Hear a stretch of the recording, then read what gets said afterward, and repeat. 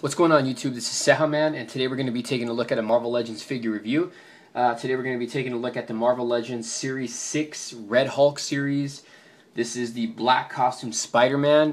This figure did come with the left arm of Red Hulk. This figure is made by Hasbro.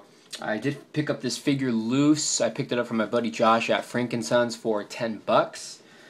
Let's see here. The other figures from this series include the Wolverine,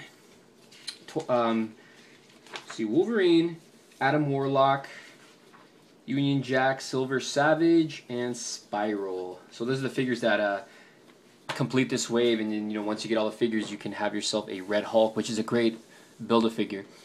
Now, looking at this Spider-Man here, who's falling over, this is actually a really, really nice Spider-Man. But you know what's funny, before I get into the figure, I mean, this is just like probably the best black Spider-Man there is, but in my opinion.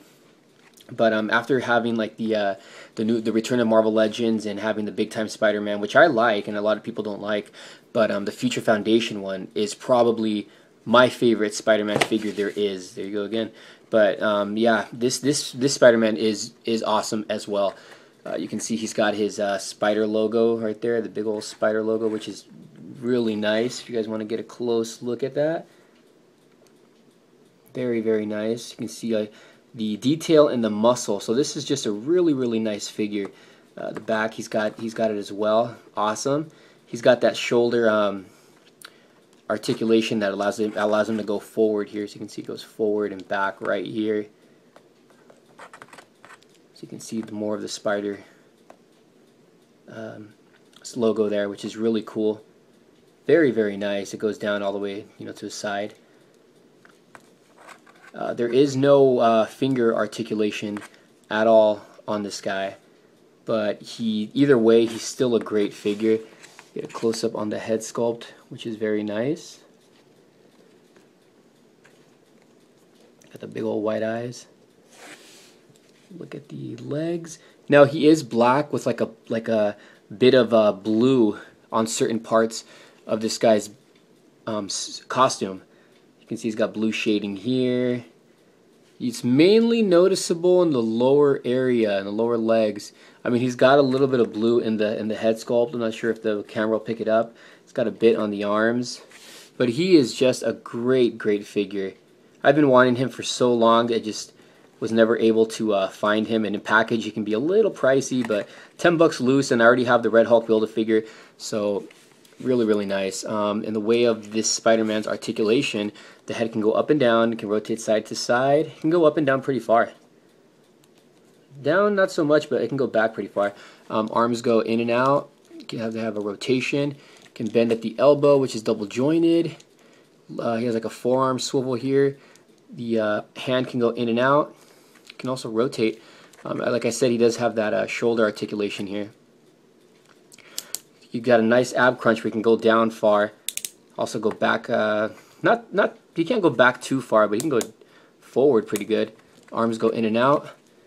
Rotates at the waist. Legs go in and out. You can go forward.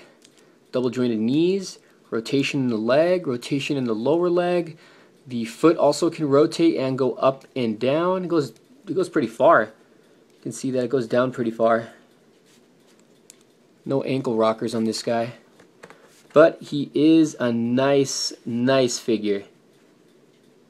Great, great figure. He's pretty slim too, which is cool. Not too muscular. A fantastic figure. What I want to do is do a little comparison on the other two Spider-Mans that I own that are the black costume. So let's take a quick little break and we'll bring all three of them out. So here we have the three Spider-Mans that I own that are black costume. The one on the left is the Spider-Man Classics black costume Spider-Man, which is made by Toy Biz. The one in the middle is the Marvel Legends Red Hulk series, the one we're looking at today. That's the Hasbro version. And the one on the right is another Hasbro version of the black costume Spider-Man, but that's released like after. That's the ones that's like in stores now. that you can find like at Walmart, Target, and Toys R Us, which lacks articulation but is actually a great sculpt. So if you can see on the 3 which one is better, I really don't know. I mean, the Toy Biz Spider-Man Classics, the one on the left, they did re-release him in Spider-Man Origins with the metallic version, but I actually do like this one. I prefer this one a lot better, and this one has a lot better articulation. I mean, it is by Toy Biz, so he does have the finger articulation and stuff, and he does also have a little bit of shades of blue on him, which is nice. Not much detail as far as like muscularity goes. These two have a lot more detail and muscle, but this one is actually a really nice Spider-Man. You can see there. I did reviews on all these already too, so in case you want to see them. So that's the Toy Biz Spider-Man Classics one.